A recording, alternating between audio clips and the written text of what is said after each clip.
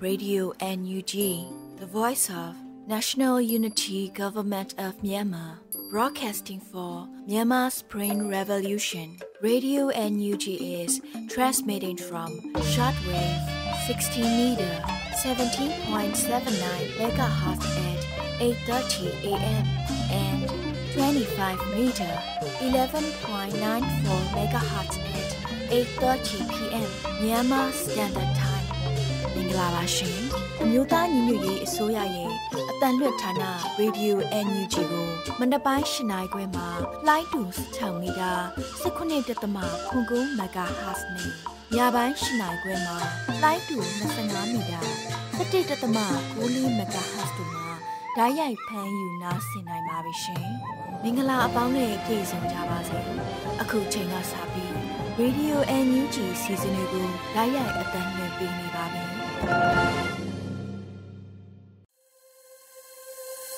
မင်္ဂလာရှိတဲ့နနက်ခင်းဖြစ်ကြပါစေခင်ဗျာဘေးရန်အန္တရာယ်ပေါင်းတို့မှလည်းကင်းဝေးပြီးတရားမျှတတဲ့နိုင်ငံတော်သစ်စီအရောက်လှမ်းနိုင်ကြပါစေကြောင်း Radio NUG အဖွဲ့သားများကဆုတောင်းမေတ္တာပို့သပါတယ် Radio NUG ရဲ့အော်တိုဘာလ29ရက်မနက်ခင်းအစီအစဉ်တွေအချိန်ကြာလာပြီမို့အခုချိန်မှစပြီးမြို့သားညွရေးအစိုးရကာကွယ်ရေးဝန်ကြီးဌာနရဲ့စစ်ရေးသတင်းအကျဉ်းချုပ်တွေကိုစောတဲလူနေကဖတ်ကြားပေးပါတော့မယ်ခင်ဗျာမင်္ဂလာပါအမျိုးသားညီညွတ်ရေးအစိုးရကာကွယ်ရေးဝန်ကြီးဌာနမှထုတ်ဝေတဲ့နေ့စဉ်စစ်ရေးသတင်းအကျဉ်းချုပ်များကိုစတင်တင်ပြပေးပါမယ်စစ်ကောင်စီဘက်မှတေဆုံးမှုများနဲ့ဒဏ်ရာရရှိမှုများကိုတော့စုံစမ်းဆဲဖြစ်ကြောင်းသတင်းရရှိပါရခင်ဗျာစစ်ကောင်စီနဲ့တိုက်ပွဲဖြစ်ပွားမှုများမှာစကိုင်းတိုင်းတွင်အောက်တိုဘာလ28ရက်နေ့မနက်10:15မိနစ်ခန့်ကရွှေဘုံမြို့နယ်ကော့ကျေးရွာရှိစစ်ကောင်စီတပ်သားများကင်းထွက်လာစဉ်ရွှေဘုံမြို့နယ်တိုက်နယ်ပကဖ6 Ghost Rider Special Task Force ဘာမှာတပင်းညိုပျောက်ကြားအဖွဲ့ရွှေဘိုခရိုင်တရင်9တို့မှမိုင်းဆွဲတိုက်ခိုက်ခဲ့ရာစစ်ကောင်စီတပ်သားများတေဆုံးခဲ့ကြောင်းသတင်းရရှိပါရခင်ဗျာစစ်ကောင်စီကျူးလွန်သောရာဇဝတ်မှုများမှာကချင်ပြည်နယ်တွင်အောက်တိုဘာလ28ရက်နေ့မနက်9:00နာရီခန့်ကဝိုင်းမော်မြို့နယ် ARI မြကန်းတလျှောက်ရွှေဖောင်ဆက်လေစုစုပေါင်း100ခန့်ကိုစစ်ကောင်စီတပ်မှမီးရှို့ဖျက်ဆီးမှုများပြုလုပ်ခဲ့ကြောင်းသတင်းရရှိပါရခင်ဗျာရခိုင်ပြည်နယ်တွင်အောက်တိုဘာလ28ရက်နေ့ကကြောက်တော်မြို့နယ်ကန်ဆောက်တောင်ကြီးရှိခမာယ939တရင်မှလက်နက်ကြီးများနေ့စဉ်ပစ်ခတ်နေမှုကြောင့်ကြောက်တော်မြို့နယ်မှာချောင်းတူကွန်းအောင်စုရွက်ညိုတောင်ဒေဝွန်စသည့်ကျေးရွာများနဲ့ပုံနှကျွန်းမြို့နယ်မှာဗုဒ္ဓအောင်မင်္ဂလာပခွက်စိတ်ကျေးရွာတို့မှကျေးရွာသားများမှာဘေးလွတ်ရာသို့ထွက်ပြေးတိမ်းရှောင်နေရကြောင်းသတင်းရရှိပါရခင်ဗျာကရင်ပြည်နယ်တွင်အောက်တိုဘာလ28ရက်နေ့နေ့လယ်10:03မိနစ်ခန့်ကကော့ကရိတ်မြို့နယ်ခလာရ69တရင်မှလက်နက်ကြီးဖြင့်ရန်တမ်းပစ်ခတ်မှုကြောင့်ကော့ကရိတ်မြို့နယ်အမှတ်9ရေနံစီကုန်းဗလီအနောက်ဘက်သို့လက်နက်ကြီးကျပြီးပြည်သူ9ဦးထိခိုက်ခဲ့ကရေနံစီကုန်းဗလီဘေးနှင့်ဦးဟာတင်ဒေါ်အတူးငယ်၏သမီးမတ်ဆလီဖာအသက်40နှစ်သေဆုံးပြီးထိခိုက်ဒဏ်ရာရရှိသူများပြားခဲ့ကြောင်းသတင်းရရှိပါရခင်ဗျာရန်ကုန်တိုင်းတွင်အောက်တိုဘာလ28ရက်နေ့ည9:00နာရီခန့်ကလှိုင်မြို့နယ်1ရပ်ကွက်နှင့်6ရပ်ကွက်ကြားလှိုင်မြစ်လမ်းမပေါ်တွင်လူငယ်2ဦးကိုစစ်ကောင်စီတပ်ဖွဲ့ဝင်များမှဖမ်းဆီးခဲ့ကြောင်းသတင်းရရှိပါရခင်ဗျာအောက်တိုဘာလ28ရက်နေ့ကဒဂုံမြို့သစ်တောင်ပိုင်းမြို့နယ်18ကွေတွင်လင်မယား2ဦးကိုစစ်ကောင်စီအဖွဲ့ဝင်များမှဖမ်းဆီးခဲ့ကြောင်းသတင်းရရှိပါရခင်ဗျာယခုဖော်ပြပါသတင်းများကိုမြေပြင်သတင်းတာဝန်ခံများနဲ့သတင်းဌာနများမှဖော်ပြလာသောအချက်အလက်များပေါ်အခြေခံပြုစုထားခြင်းဖြစ်ပါတယ်ကျွန်တော်စောတဲလူနေပါ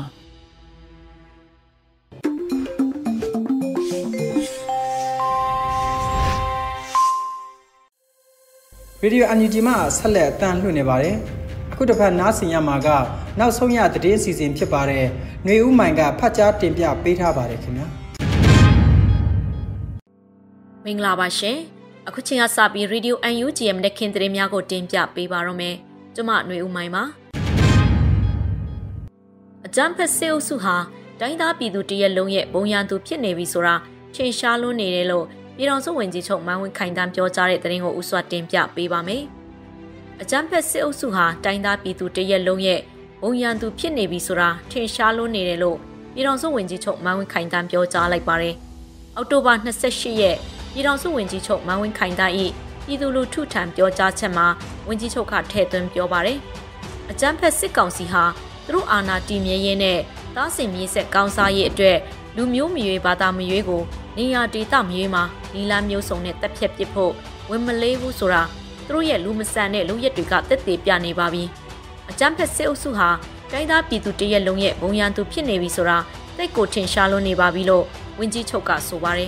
2021ခုနှစ်ဖေဖော်ဝါရီ1ရက်နေ့မှာစစ်တပ်ဟာနိုင်ငံတော်အာဏာကိုမတရားသိမ်းယူခဲ့ပါတယ်လက်ရှိမှာအရက်သား2000ကျော်ကိုစစ်ကောင်စီတပ်ဟာတပ်ဖြတ်ထားပြီး1000ကျော်ကိုဖမ်းဆီးချုပ်နှောင်ထားပါတယ်ရှင်ဆက်လက်ပြီးအမျိုးသားညီညွတ်ရေးအစိုးရကြားကာလဒေသန္တရပြည်သူ့အုပ်ချုပ်ရေးဖော်ဆောင်မှုဗဟိုကော်မတီနဲ့တိုးချဲ့ပြည်သူ့အုပ်ချုပ်ရေးအဖွဲ့များတွဲဆုံတဲ့သတင်းကိုတင်ပြပေးပါမယ်။အမျိုးသားညီညွတ်ရေးအစိုးရကြားကာလဒေသန္တရပြည်သူ့အုပ်ချုပ်ရေးဖော်ဆောင်မှုဗဟိုကော်မတီနဲ့တိုးချဲ့ပြည်သူ့အုပ်ချုပ်ရေးအဖွဲ့များတွဲဆုံခဲ့တယ်လို့သတင်းရရှိပါရယ်။အောက်တိုဘာ28ရက်အမျိုးသားညီညွတ်ရေးအစိုးရကြားကာလဒေသန္တရပြည်သူ့အုပ်ချုပ်ရေးဖော်ဆောင်မှုဗဟိုကော်မတီနဲ့တိုးချဲ့ပြည်သူ့အုပ်ချုပ်ရေးအဖွဲ့များတွဲဆုံဆွေးနွေးပွဲအစည်းအဝေး73/2022ကိုကျင်းပခဲ့ပါတယ်။အစည်းအဝေးကိုကြားကာလဒေသန္တရပြည်သူ့အုပ်ချုပ်ရေးဖော်ဆောင်မှုဗဟိုကော်မတီအတွင်းရေးမှူးအဖွဲ့ဝင်စီမံကိန်းဗဏ္ဍာရေးနဲ့ယင်းနှိမ့်မြုံနာမှုဝန်ကြီးဌာနဒုတိယဝန်ကြီးဦးမင်းစရာဦးမှအဖွဲ့အမှာစကားပြောကြားကတက်ရောက်လာကြသည့်ဒုတိယဝန်ကြီးများမှနှုတ်ခွန်းဆက်စကားများအသီးသီးပြောကြားခဲ့ပါတယ်။ဆက်လက်၍တက်ရောက်လာတဲ့ဝန်ကြီးဌာနများမှဆောင်ရွက်နေသောလုပ်ငန်းများနဲ့ပတ်သက်၍ရှင်းလင်းတင်ပြခဲ့ပြီးနောက်တိုးချဲ့ပြည်သူ့အုပ်ချုပ်ရေးအဖွဲ့များမှရည်ပြင်ကြုံတွေ့နေရသည့်အခက်အခဲများနဲ့သိရှိလိုသည့်များကိုအပြန်လှန်ဆွေးနွေးခဲ့ပါတယ်။တွဲဆုံပွဲသို့ဒုတိယဝန်ကြီးများအမြဲတမ်းအတွင်းဝင်များတွဲဖက်အတွင်းဝင်များနဲ့တိုးချဲ့ပြည်သူ့အုပ်ချုပ်ရေးအဖွဲ့များမှတာဝန်ရှိသူများဌာနဆိုင်ရာများမှတာဝန်ရှိသူများတိုးချဲ့ပြည်သူ့အုပ်ချုပ်ရေးအဖွဲ့များတက်ရောက်ခဲ့ပါတယ်ရှင်။ဆက်လက်ပြီးမိပိတ်တပိတ်လူထုလှုပ်ရှားမှုတွင်ရဲရဲဝင့်ဝင့်ပါဝင်ဆင်နွှဲခဲ့ကြတဲ့ပြည်သူလူထုကိုပြည်တော်စုလွှတ်တော်ကိုစားပြုကော်မတီက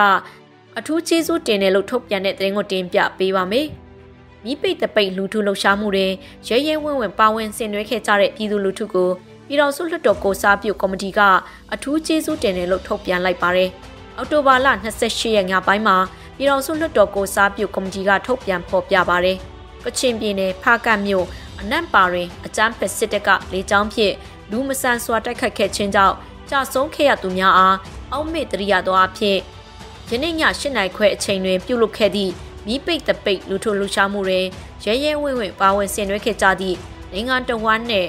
ကမ္ဘာအရက်ရက်တွင်ရောက်ရှိနေကြသည့်ပြည်သူလူထုအပေါင်းအားအထူးကျေးဇူးတင်ရှိပါတယ်လို့ဆိုပါတယ်။အကြမ်းဖက်စစ်တပ်၏လူမဆန်သောတပ်ဖြတ်မှုများကြောင့်အသက်ပေးခဲ့ရသည့်တော်လှန်ရေးသူရဲကောင်းများအတွက်ဝန်နေနာကြီးစိတ်ကိုတော်လှန်ရေးခွန်အားဖြင့်ပြောင်းလဲကာမိမိတို့၏ဘုံရည်မှန်းချက်ဖြစ်သည့်ဒီမိုကရေစီစံနှုန်းများပြည့်ဝသောအနာဂတ်ဖက်ဒရယ်ပြည်ထောင်စုကြီးကိုအချိန်တူတူဖြင့်စ조사တည်ဆောက်နိုင်လိမ့်မယ်ဟုခိုင်ခိုင်မာမာယုံကြည်ပါတယ်လို့ဖော်ပြပါတယ်။တိုင်းပြည်၏လက်ရှိကာလနဲ့အနာဂတ်ကာလနိုင်ငံရေးပြုပြင်ပြောင်းလဲမှုအလုံးသည်တိုင်းပြည်၏မူလအချုပ်အခြာအာဏာပိုင်များဖြစ်သည့်ပြည်သူတို့၏ဆန္ဒသဘောထားတို့အပေါ်တွင်အပြည့်အဝတည်ရှိခြင်းကိုကောင်းမွန်စွာနားလည်သဘောပေါက်ခြင်းနဲ့အတူပြည်သူကိုဥထိပ်ပန်းစင်လက်မိမိတို့ပြည်ထောင်စုလွှတ်တော်ကိုစားပြုကော်မတီသည်ပြည်တွင်းပြည်ပရှိတော်လှန်ရေးနိုင်ငံရေးအင်အားစုများဖြင့်ပူးပေါင်းကာ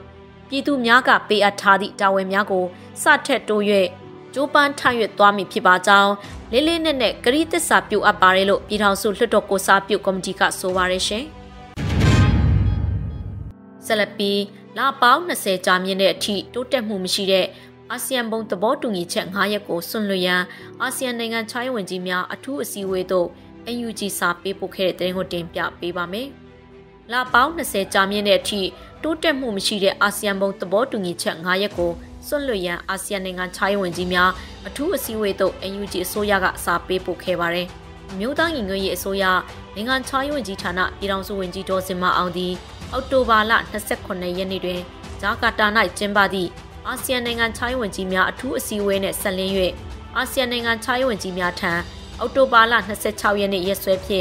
်မြန်မာနိုင်ငံအမျိုးသားညီညွတ်ရေးအစိုးရကိုစားစာရေးသားပေးပို့ခဲ့ပါတယ်။အဆိုပါစာမှာမြန်မာနိုင်ငံအကျပ်တီးကိုဖြေရှင်းရမှာအာဆီယံ၏မကြုံစဘူးကျိုးပန်းအားထုတ်မှုများကိုအတိမတ်ပြုကြောင်းဖော်ပြထားပြီးလွန်ခဲ့သည့်လပေါင်း20တွင်မြန်မာနိုင်ငံဒီမိုကရေစီအသွင်ကူးပြောင်းရေးလမ်းကြောင်းသို့ပြန်လည်ရောက်ရှိရတဲ့အတွက်အာဆီယံနှင့်လက်တွဲလှုပ်ဆောင်ရန်အမျိုးသားညီညွတ်ရေးအစိုးရ၏ကတိကဝတ်ကိုအကြိမ်ကြိမ်ထပ်လောင်းဖော်ပြခဲ့ပြီးဖြစ်ကြောင်းမိမိတို့အနေဖြင့်အာဆီယံသဘောတူညီချက်9ရက်ကိုကြိုဆိုပြီးအခွင့်အလမ်းပေးခဲ့တော့လဲလပေါင်း20ကြာမြင့်လာသည့်အထိတိုးတက်မှုမရှိခဲ့သည့်အတွက်အာဆီယံဘုံသဘောတူညီချက်9ရက်ကိုပြန်လည်သုံးသပ်ပြီးဆွန့်လွှတ်ရန်လိုအပ်ကြောင်းဖော်ပြပါရှိပါတယ်။ လွန်ခဲ့သည့်ဧပြီလ24ရက်2021ခုနှစ်အာဆီယံခေါင်းဆောင်များအစည်းအဝေးတွင်အကြမ်းဖက်စစ်ကောင်ဆောင်တက်ရောက်သဘောတူညီခဲ့တော်လဲ၎င်းတို့ကိုအကောင့်ထဲပေါ်ရန်ရည်ရွယ်ချက်မရှိခဲ့ကြောင်းပြီးခဲ့သည့်လ20သည်အာဆီယံအပေါ်အကြမ်းဖက်စစ်အာဏာရှင်တို့၏လက်လူရှုမှုကိုတက်သေးပြခတ်ခြင်းဖြင့်ဖြစ်တယ်လို့ဆိုပါတယ်။မြန်မာပြည်သူများ၏ကြီးမားသောအတိဒုက္ခကိုအတိမတ်ပြုရန်အာဆီယံသည်ရှိခရီးအတွက်အလေးအနက်တိုင်းပင်ဆွေးနွေးရန်လိုအပ်ပြီးအမျိုးသားညီညွတ်ရေးအစိုးရပြည်ထောင်စုလွှတ်တော်ကိုစားပြုကော်မတီ CRPH တိုင်းသားတော်လှန်ရေးအဖွဲ့အစည်းများ ERO မျိုးသားဒီမိုကရေစီအဖွဲ့ချုပ် NLD ပြည်သူများ၏အာဏာဖီဆန်ရေးလှုပ်ရှားမှုများမှကိုယ်စားလှယ်များကြားဖြတ်ပြည်နယ်ဖက်ဒရယ်ယူနစ်များကိုကိုစားပြုသည့်ကော်မတီများနဲ့အရက်ဖက်အဖွဲ့အစည်းများမှပြည်သူကိုယ်စားလှယ်များကိုအစုအဖွဲ့ဆိုင်ရာဆွေးနွေးပွဲတစ်ခုကျင်းပရန်လိုအပ်လျက်ရှိရလို့ဖော်ပြပါရရှင်။ဆက်လက်ပြီးထိုင်းနိုင်ငံကန်ချနဘူရီခရိုင်စန်ခလဘူရီ၌ကားမောက်သေးဆုံးခဲ့သည့်မြန်မာအလုပ်သမားများအတွက်အမတ်ခအကျိုးခံစားခွင့်ဘတ်15သိန်းရရှိအောင်ကူညီဆောင်ရွက်ပေးနိုင်ခဲ့တဲ့တဲ့ရင်ကိုတင်ပြပေးပါမယ်။ထိုင်းနိုင်ငံကန်ချနဘူရီခရိုင်စန်ခလဘူရီ၌ကားမောက်သေးဆုံးခဲ့သည့်မြန်မာအလုပ်သမားများအတွက်အမတ်ခအကျိုးခံစားခွင့်ဘတ်15သိန်းရရှိအောင်ကူညီဆောင်ရွက်ပေးနိုင်ခဲ့လို့အလုပ်သမားဝန်ကြီးဌာနကသတင်းရရှိပါရယ်။အောက်တိုဘာ28ရက်မှာကူညီဆောင်ရွက်ပေးခဲ့တဲ့ဖြစ်စဉ်ကိုအလုပ်သမားဝန်ကြီးဌာနကဖော်ပြပါရယ်။2022ခုနှစ်ဩဂတ်လ28ရက်နေ့တွင်ထိုင်းနိုင်ငံကန်ချနာဘူရီခရိုင်စန်ခလာဘူရီ၌အထောက်ထားမဲ့မြန်မာအလုပ်သမားများတင်ဆောင်လာသည့်ကားတိမ်းမှောက်သဖြင့်အလုပ်သမား3ဦးသေဆုံးခဲ့သည့်ကိစ္စနှင့်ဆက်လျင်း၍အာမခံအကျိုးခံစားခွင့်များအပြည့်အဝရရှိရန်အတွက်ကူညီဆောင်ရွက်ပေးရန်အမျိုးသားညီညွတ်ရေးအစိုးရအလုပ်သမားဝန်ကြီးဌာနကကိုရဲမင်းတာဝန်ခံဦးဆောင်သည့် AAC မဟာမိတ်အဖွဲ့တို့တာဝန်ပေးအပ်ခဲ့ရာသေဆုံးသူ2ဦးလျှင်အာမခံနစ်နာခြင်းငွေဘတ်5သိန်းနှုန်းဖြင့်စုစုပေါင်းဘတ်15သိန်းရအောင်ဆောင်ရွက်ပေးနိုင်ခဲ့ပြီး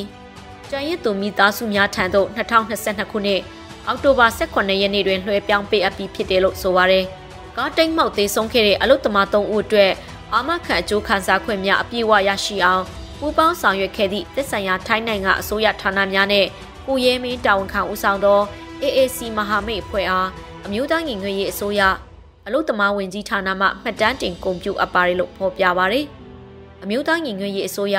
အလုပ်သမားဝန်ကြီးဌာနနေဖြင့်ပြည်သူ့အစိုးရဖြစ်သည့်နဲ့အညီအရေးပေါ်ကာလအခြေအနေတွင်လည်းပြည်တွင်းပြည်ပမြန်မာအလုပ်သမားများ၏အလုပ်သမားအခွင့်အရေးချိုးဖောက်ခံရမှုများအကျိုးခံစားခွင့်များရရှိအောင်တိုင်ကြားရေးရန်ရာဖွင့်လှစ်၍ကူညီဆောင်ရွက်ပေးနေတယ်လို့ဆိုပါရရှင်။ဆက်လက်ပြီးကမ္ဘာလုံးဆိုင်ရာမြန်မာចောင်းသားတပိတ်ကိုအမေရိကန်နိုင်ငံနယူးယောက်မြို့ရှိ Times Square မှာစုပေါင်းကျင်းပမယ့်တဲ့ရင်ကိုတင်ပြပေးပါမယ်။ကမ္ဘာလုံးဆိုင်ရာမြန်မာចောင်းသားတပိတ်ကိုအမေရိကန်နိုင်ငံနယူးယောက်မြို့ရှိ Times Square မှာစုပေါင်းကျင်းပမယ်လို့သတင်းရရှိပါရယ်။ GMSR မှကြီးမှုကျင်းပတဲ့ကမ္ဘာလုံးဆိုင်ရာမြန်မာចောင်းသားတပိတ်ကြီးကိုအောက်တိုဘာလ29ရက်တွင်နယူးယောက်မြို့ရှိ Times Square တွင်နေ့လယ်3နာရီမှ4နာရီခွဲအထိလှုပ်ရှားကျင်းပမှာဖြစ်ပါတယ်။လူအခွင့်အရေးနဲ့လူစစ်တပ်များအတွက်စစ်အာဏာရှင်စနစ်အပြီးတိုင်အမိမြန်မာပြည်မှခြုံငိမ့်စေရအတွက်ရည်ရွယ်လှုပ်ရှားဆောင်ရွက်တယ်လို့လည်းသတင်းရရှိပါရယ်။ဒါရောက်မိတိုင်းသားညီကိုမောင်နှမများကိုNYCBC အနေဖြင့်ဓာရောက်သူများအနီရောင်လက်ပတ်နှစ်ဖူးစီးများဝေငှပေးသွားမယ်လို့လည်းသိရပါတယ်ရှင်။ဆက်လက်ပြီးမီးပိတ်တပိတ်ရန်ကုန်မန္တလေးမုံရွာမြို့ကြီးများမှာပြည်သူလူထုအများစုပါဝင်ဆင်နွှဲခဲ့ပြီးစစ်တပ်ရဲ့တားဆီးချိန်ချောက်မှုမအောင်မြင်တဲ့သတင်းကိုတင်ပြပေးပါမယ်။မီးပိတ်တပိတ်ရန်ကုန်မန္တလေးမုံရွာမြို့ကြီးများမှာပြည်သူလူထုအများစုပါဝင်ဆင်နွှဲခဲ့ပြီးစစ်တပ်ရဲ့တားဆီးချိန်ချောက်မှုမအောင်မြင်ခဲ့ဘူးလို့သတင်းရရှိပါရယ်။အောက်တိုဘာ28ရက်ည8:30အချိန်မှာကျင်းပတဲ့မီးပိတ်တပိတ်ကိုပါဝင်ဆင်နွှဲသူတွေကိုစစ်တပ်ဟာမီတာပုံးအပါဝင်လက်နက်နဲ့ပါချိန်ချောက်မှုတွေရန်ကုန်မြို့ရဲ့ချို့နေရာတွေမှာဖြစ်ပွားခဲ့လို့စုံစမ်းသိရှိရပါတယ်။မုံရွာဟာမုံရွာဖြစ်ကြောင်းသွေးစည်းညီညွတ်ရေးလှုပ်ရှားမှုမီးပိတ်တပိတ်တွေမုံရွာသူမုံရွာသားများရဲ့ပူးပေါင်းပါဝင်မှုဖြစ်ပါတယ်လို့မုံရွာလူထုတပိတ်ကော်မတီကမြို့တွင်မဲမောင်နေတဲ့မှတ်တမ်းတပ်ပုံများကိုဖော်ပြရင်းဆိုပါတယ်။အောက်တိုဘာ28ရက်ည8:00နာရီခွဲအချိန်မှာကျင်းပတဲ့မီးပိတ်တပိတ်ဟာကချင်ပြည်နယ်ဖားကန့်အနက်ပါကိုစစ်တပ်ကလေကြောင်းတိုက်ခတ်ရာမှာကြာဆုံးသွားတဲ့ကချင်တိုင်းသားများအတွက်ဝမ်းနည်းကြေကွဲခြင်းအပါအဝင်တော်လှန်ရေးအတွက်ခွန်အားယူအရှိန်မြင့်တင်တဲ့လှုပ်ဆောင်မှုလည်းဖြစ်ပါရရှင်။ဆက်လက်ပြီးပေ1500အကွာဝဲထိပစ်ခတ်နိုင်သောတာဝေးပစ်ပခုံးထမ်းလောက်ချကို မြင်းချံ Black Tiger MBT မှအောင်မြင်စွာထုတ်လုပ်တဲ့သတင်းကိုတင်ပြပေးပါမယ်။ပေ1500အကွာဝေးထိပြစ်ခတ်နိုင်သောတာဝဲပြစ်ပကုံးထမ်းလောက်ချကိုမြင်းချံ Black Tiger MBT မှအောင်မြင်စွာထုတ်လုပ်နိုင်ခဲ့ပါတယ်။အောက်တိုဘာလအတွင်းမှာမြင်းချံ Black Tiger MBT မှအသိပေးဆိုပါတယ်။မြင်းချံ Black Tiger MBT မှ M40 ပကုံးထမ်းလောက်ချအားဤပညာစစ်မြင့်တင်၍အသစ်တဖန်ပြန်လည်ထုတ်လုပ်ခဲ့ပြီးယခုအခါပေ1500အဝေးထိပြစ်ခတ်နိုင်သောတာဝဲပြစ်ပကုံးထမ်းလောက်ချဖြစ်သို့အောင်မြင်စွာထုတ်လုပ်နိုင်ခဲ့ပါတယ်လို့ဆိုပါတယ်။၎င်းတာဝဲဖြစ်ပကုံးထမ်းလောက်ချအားစခန်းသိမ်းမရှင်များနဲ့အခြားစစ်အာဏာရှင်တော်လှန်ခြင်းလုပ်ငန်းများတွင်ထည့်သွင်းအသုံးပြုသွားမယ်လို့မြင်းချံ Black Tiger MBT ကဖော်ပြပါတယ်ရှင်။အခုတင်ပြပေးခဲ့တဲ့သတင်းတွေကိုတော့ Radio NUG သတင်းထောက်မင်းမင်းကပေးပို့ထားတာဖြစ်ပါတယ်ရှင်။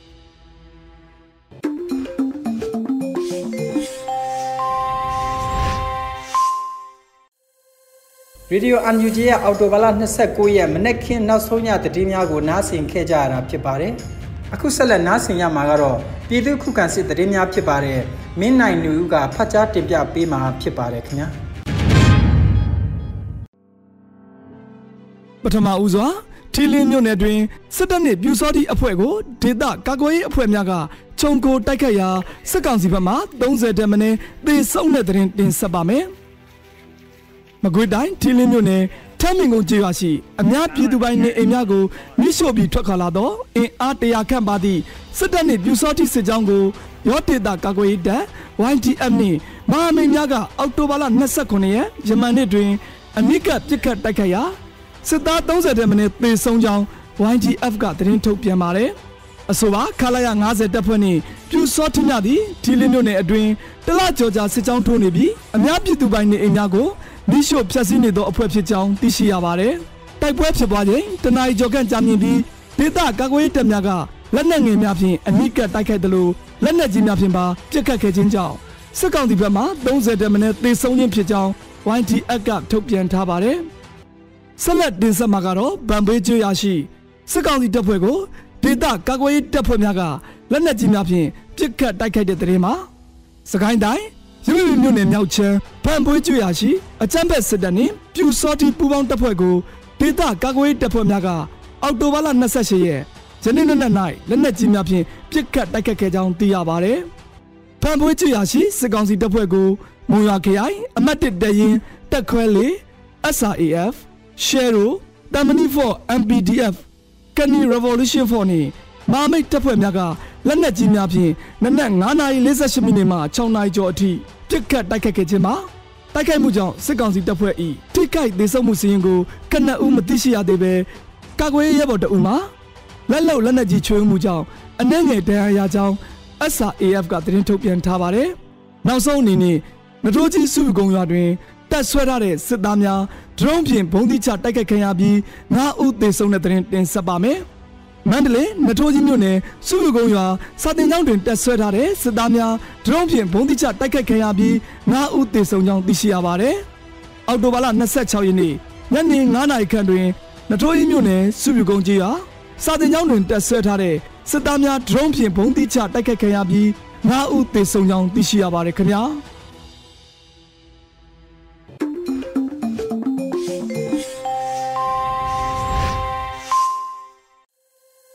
Radio NUG မှာမနက်ခင်းစီစဉ်တွေကိုဆက်လက်အသံလွှင့်လျက်ရှိနေပါတယ်။အခုဆက်လက်ပြီး PVTV ရဲ့နေ့စဉ်သတင်းများကိုတော့မျိုးတော်ရာကဖတ်ကြားတင်ပြပေးပါဦးမယ်ခင်ဗျာ။အခုချိန်ကစပြီး PVTV သတင်းတွေကိုတင်ဆက်ပေးတော့မှာပါ။ကျွန်မမျိုးတော်ရာပါ။ပထမဆုံးတင်ဆက်မယ့်သတင်းကတော့အကြမ်းဖက်စစ်အုပ်စုရဲ့လူမဆန်တဲ့အကြမ်းဖက်တိုက်ခိုက်မှုတွေကြောင့်သေဆုံးခဲ့ရတဲ့တိုင်းရင်းသားသွေးချင်းတွေမိသားစုဝင်တွေနဲ့ထပ်တူရန်ကုန်တိုင်းလွှတ်တော်ကိုယ်စားလှယ်တွေအားလုံးကဝမ်းနည်းကြေကွဲရတယ်ဆိုတာနဲ့ပြင်းပြင်းထန်ထန်ကန့်ကွက်ရှုံချတယ်လို့ထုတ်ပြန်လိုက်တဲ့သတင်းပေါ့အာဏာသိမ်းအကြမ်းဖက်ကောင်းဆောင်မင်းအောင်လှိုင်ဦးဆောင်တဲ့အကြမ်းဖက်စစ်တပ်တွေကမြန်မာတနိုင်ငံလုံးအပြစ်မဲ့တိုင်းရင်းသားပြည်သူလူထုတရက်လုံးကိုလူမဆန်သောလုပ်ရက်တွေနဲ့ပြောင်ပြောင်တင်းတင်းကျူးလွန်တိုက်ခိုက်နေတယ်လို့ CRYH ကဒီနေ့မှာထုတ်ပြန်လိုက်ပါတယ်အဲ့ဒီလိုလူမဆန်တဲ့အကြမ်းဖက်တိုက်ခိုက်မှုများကြောင့်သေဆုံးခဲ့ရတဲ့တိုင်းရင်းသားသွေးချင်းတွေမိသားစုဝင်တွေနဲ့ထပ်တူတိုင်းရင်းသားလွှတ်တော်ကိုယ်စားလှယ်များအားလုံးက ဝက်နဲ့ကြေခွဲရတယ်လို့ဆိုပါတယ်ဒီလိုလုပ်ရတွေကိုကျူးလွန်သူအမိန်ပေးသူအပိအားမြောက်ပြသူပါဝင်ပတ်သက်သူအကုန်လုံးကိုပြင်းပြင်းထန်ထန်ကန့်ကွက်ရှုံချတယ်လို့ထုတ်ပြန်ချက်ထဲမှာဖော်ပြထားပါတယ်ကချင်ကယားကရင်နီကရင်ချင်းရခိုင်စကိုင်းတို့ကိုလေကြောင်းနဲ့ပုံကျဲတိုက်ခိုက်တာတွေအပါအဝင်မြန်မာတနိုင်ငံလုံးစစ်ကြောင်းချီတိုက်ခိုက်တာတွေကြောင့်တိုင်းရင်းသားပြည်သူတွေရဲ့အသက်အိုးအိမ်စီးစိမ်တွေဆုံးရှုံးပျက်စီးမှုတွေနဲ့အတူနေရဆွခွာထွက်ပြေးတိမ်းရှောင်နေရတာတွေလည်းကြုံတွေ့နေရပါတယ်ဒါပြင်ရွာလုံးကျွတ်မီးရှို့ခြင်းလူသက်မရိန်ချစ်လူရဲ့နှိပ်စက်ချင်းချောက်ဓာတ်တွေကိုလည်းရည်ရွယ်ချက်ရှိရှိလောက်ကင်နေကြပြီးဒီမိုကရေစီရဲ့လူအခွင့်အရေးနဲ့အကြမ်းမဖက်အာဏာဖီဆန်ရေးလှုပ်ရှားသူတွေနဲ့မိသားစုဝင်တွေကိုအညှိုးတကြီးနဲ့ရာဇဝတ်မှုမြောက်အောင်ကျူးလွန်လှုပ်ဆောင်နေတယ်လို့ CRYH ကဖော်ပြထားပါတယ်ပြီးခဲ့တဲ့အောက်တိုဘာလ23ရက်နေ့မှာကချင်ပြည်နယ်ဖားကတ်မြို့အနောက်ပါကျေးရွာတွင်ကချင်လွတ်မြောက်ရေးအဖွဲ့ KIO 62နှစ်ပြည့်အကျိုးဂီတဖျော်ဖြေပွဲလုပ်နေချိန်မှာအကြမ်းဖက်စစ်ကောင်စီကလေရင်နဲ့ဘုံကျဲတိုက်ခိုက်မှုကြောင့်ကချင်လွတ်မြောက်ရေးတပ်မတော် KIA အရာရှိအချို့နဲ့စီးပွားရေးလုပ်ငန်းရှင်တွေကချင်အမှုပညာရှင်တွေအပါအဝင်အပြစ်မဲ့အယက်သားပြည်သူတော်တော်များများသေဆုံးထိခိုက်ဒဏ်ရာရခဲ့တာသိရတဲ့အတွက်ကချင်တိုင်းရင်းသားတွေနဲ့ထပ်တူစိတ်ထိခိုက်ခံစားရတယ်လို့ CRYH ကဆိုပါတယ်ဒါနဲ့တစ်ဆက်တည်းစက်တင်ဘာလ16ရက်နေ့မှာစကိုင်းတိုင်းဒီပဲရင်မြို့နယ်လဲရက်ကုန်းကျေးရွာဘုံတော်ကြီးတင်မူလရန်ကျောင်းကိုအကြမ်းဖက်စစ်ကောင်စီကလေရင်နဲ့ပုံကျဲတိုက်ခိုက်မှုကြောင့် CDM ဆရာမတွေနဲ့မူလရန်ကျောင်းသားကျောင်းသူကလေးသူငယ်တွေအပါအဝင်အပြစ်မဲ့အယက်သားပြည်သူတွေတေဆုံးထိခိုက်ဒဏ်ရာရခဲ့ကြတာကိုလည်းထည့်သွင်းဖော်ပြထားပါတယ်ဆက်လက်တင်ဆက်မှာကတော့ဆီယနာသိမ့်မှုစန့်ကျင်ရေးကော်မတီကိုရီးယားက NUG ကိုလာစဉ်လှူဒန်းငွေကန်ဒေါ်လာ3သိန်းပေးဖို့လှူဒန်းလိုက်ပြီးစုစုပေါင်းလှူဒန်းငွေအမေရိကန်ဒေါ်လာ17သိန်းအထိရှိလာပြီဆိုတဲ့သတင်းမှာဆီယနာသိမ့်မှုစန့်ကျင်ရေးကော်မတီကိုရီးယားကအမျိုးသားညွရေးအစိုးရကိုလာစဉ်ဒေါ်လာ3သိန်းနဲ့ညီမျှတဲ့ဝမ်ငွေအားလှူဒန်းလျက်ရှိရာအောက်တိုဘာ29ရက်မှာကန်ဒေါ်လာ3သိန်းလှူဒန်းခဲ့တဲ့အတွက်စုစုပေါင်းလှူဒန်းငွေအမေရိကန်ဒေါ်လာ17သိန်းပေးဖို့လှူဒန်းခဲ့ပြီးဖြစ်တယ်လို့သတင်းထုတ်ပြန်ထားပါတယ်။ဒါပြင်အောက်တိုဘာလအတွက် PDF အဖွဲ့21ဖွဲ့ကိုတပ်ဖွဲ့လင်ကျပ်15သိန်းစီကိုကျပ်15သိန်းစီဖြင့်အမျိုးသားညွရေးအစိုးရ၏ထောက်ပံ့ကူညီငွေအဖြစ်ကျပ်315သိန်းကိုထောက်ပံ့ပေးပို့ခဲ့ပါတယ်။ဆီယနာသိမ့်မှုစံကြရေးကော်မတီကိုရီးယားစီကိုတင်ပြတောင်းဆိုလာတဲ့ပြည်တွင်းက PDF UG အဖွဲ့တွေကိုအမျိုးသားညွရေးအစိုးရရဲ့ကာကွယ်ရေးဝန်ကြီးဌာနနဲ့စီမံကိန်းဗဏ္ဍာရေးနဲ့ရင်းနှီးမြှုပ်နှံမှုဝန်ကြီးဌာနတို့ရဲ့သုံးသက်ချက်တွေအပေါ်မူတည်ပြီးကာကွယ်ရေးဝန်ကြီးဌာနနဲ့အချိတ်အဆက်ရှိပြီးထောက်ခံစာနဲ့အချက်လက်အပြည့်အစုံရှိတဲ့ပြည်တွင်း PDF LPDF UG အဖွဲ့82ဖွဲ့အားတပ်ဖွဲ့လင်ကျပ်သိန်း20စီကိုအမျိုးသားညွရေးအစိုးရ၏ထောက်ပံ့ကူညီငွေအဖြစ်စုစုပေါင်းကျပ်သိန်း1620အားထောက်ပံ့ပေးခဲ့ပြီးဖြစ်ပါတယ်အမျိုးသားညွရေးအစိုးရက One Day Challenge ထောက်ပံ့ငွေတွေကိုအမျိုးသားညွရေးအစိုးရရဲ့ဒေသန္တရအုပ်ချုပ်ရေးအကောင့်ထဲပေါ်ဆောင်ရွက်ရန်နဲ့နယ်မြေစိုးမိုးရေးကိစ္စရပ်တွေအတွက်သုံးစွဲနေတာပါအမျိုးသားညွရေးအစိုးရက One Day Challenge member ဝင်တွေရဲ့လစဉ်ထည့်ဝင်ငွေတွေကိုအခွန်ငွေဖြစ်သမက6လတခါအခွန်လက်မှတ်တွေထုတ်ပေးနေတာနဲ့12လတခါယာယီသမရကြီးရဲ့မှတ်တမ်းတင်ကုန်ပြုလွှာကိုချီးမြှင့်တာတွေပြုလုပ်ပေးနေပါတယ်ကျေးဇူးတင်ပါတယ်ရှင်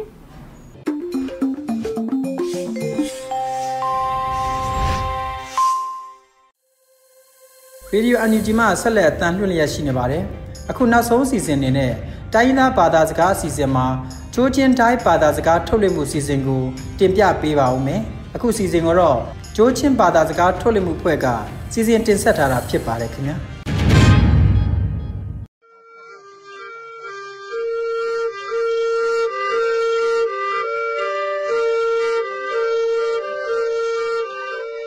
ได้วิทยุไทยถุนักสูงอากีโนบะเบนานิยายนางนี้ตุงวันหุยคราอทุมกีกอมหึขึ้นสู่มาตึงหงยากาทางเอซุนกีได้สลายนอกันิยามเทลกขยากากีอักษกา CTFCN นอกะลิยาไตงีนางลากาเซซาปูมายากปกสิอุลุเซซาอักดับดาทิกีเตียทังอังหินากากีไอโอนอขอกุมฟุกิบยังหิซุมนักอังสิงนักปอยอบีอุมงเซซาปูนอขานักคืออันยาตุกับหุคราเขตกิบทิกีเตียทังอักทุมนากา PDF ยา PPLA ซุน ร้อนดึงตุกบีไว้งี้กี่หอยติลิว NUG กากอยวันจีโนอเป็นเตียทั้งอักทุนากาอักทุมนักไว้ยังบิงทุนากาบักครั้งเงตุมเพนอีกเกียผุทุนักเวกีเตียทั้งเงเนี่ยไงใครกักกินี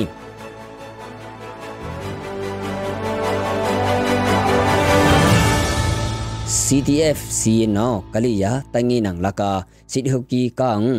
งวยขึ้นยาตองยามอีกไข่ลอกยาเซซาปูสุนไม่คาฮัลิกทุมทุมงวยลำนายเขตุงไม่งันยาปอกเสียกากีอวังฮาลอทุมทิกอุลือหัวลอกีเซซาปูยา CTF CTM CN กับอีกเกียกากีเซซาปูยากูอีกขยากักทุมงลอกีเซซาปูสุนอ่างอยนายพิงหิงซินน้ำยามีนีกุงักลักามินิเขตยาคำเกตอุลืออันนี้ตุกากากีกามาถึงมกูซิมมปุยละอุลือตังเงินอันนี้ว่าพังเซซาทุมกิบนี้อังสีลอตีติลูทั้งหัวกากินีกียังอีตามมหาโกอังสีนักพากาตากียังอูกัชินล้อนยองยีอภวยทุกิบยังฮีกุมสิงนักปอยอันนี้บีไม่คามกูอยากทุมเซซาโปนอขานักคือลืออันนี้ตุกาพุกัชินแค่กิบที่กีติลูกัชินทั้งหัวกากีไม่คากูยำหังทุกิบยังฮีกุมเบนักกียังอูสิงบอยซุนไม่คา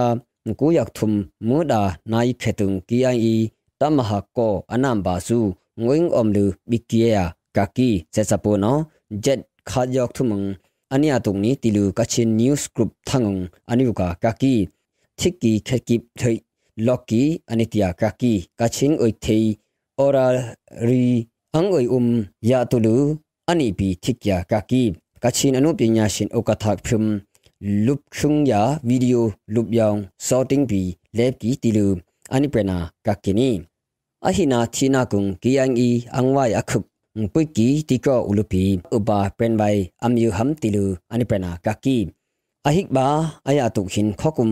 ทองฮิกุนุงฮัลียตุงตุนอีกีเซซาปุยากียังอีตุงนากุงอักดมสิทอดกีติลูกัชินทั้งอันนี้กากินี NUG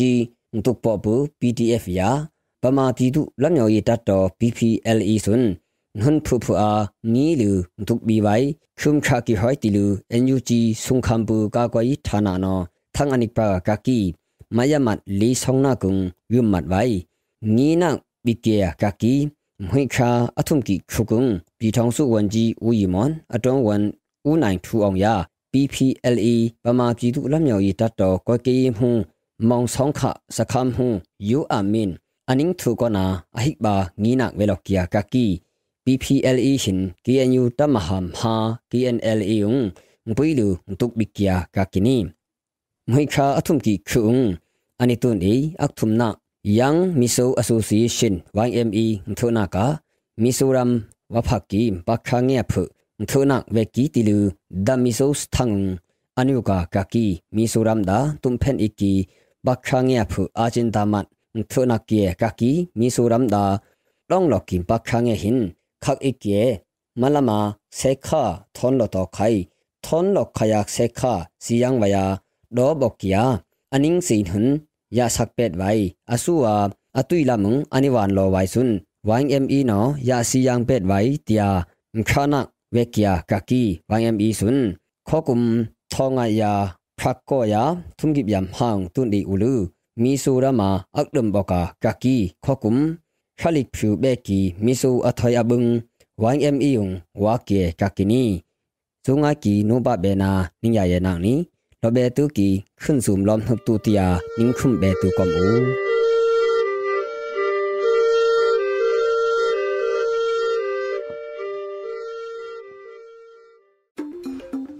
ဒီကနေ့ကတော့ဒီညနေပဲ Radio NUG ရဲ့အစီအစဉ်လေးကိုခေတ္တရန်နာလိုက်ပါမယ်ရှင်မြန်မာစံတော်ချိန်မနေ့၈နာရီခွဲနဲ့ည၈နာရီခွဲအချိန်တွေမှာပြန်လည်ဆုံတွေ့ကြပါစို့ရှင် Radio NUG ကိုမနေ့ပိုင်း၈နာရီခွဲမှာလိုင်းတူ16မီတာ19.9 MHz နဲ့ညပိုင်း၈နာရီခွဲမှာလိုင်းတူ25မီတာ17.9 MHz တို့မှာဓာတ်ရိုက်ဖမ်းယူနားဆင်နိုင်ပါပြီရှင်မြန်မာနိုင်ငံသူနိုင်ငံသားများကိုယ်စိတ်နှပြချမ်းသာချမ်းသာလို့ဘေးကင်းလုံခြုံကြပါစေလို့ Radio NUG ရဲ့ဖွဲ့သူဖွဲ့သားများကဆုတောင်းလိုက်ရပါတယ် San Francisco Bay Area အခြေစိုက်မြန်မာမိသားစုများနိုင်ငံတကာကစေတနာရှင်များလုံအားပေးများရဲ့ Radio NUG ဖြစ်ပါတယ်ရှင်။အရေးတော်ပုံအောင်ရမည်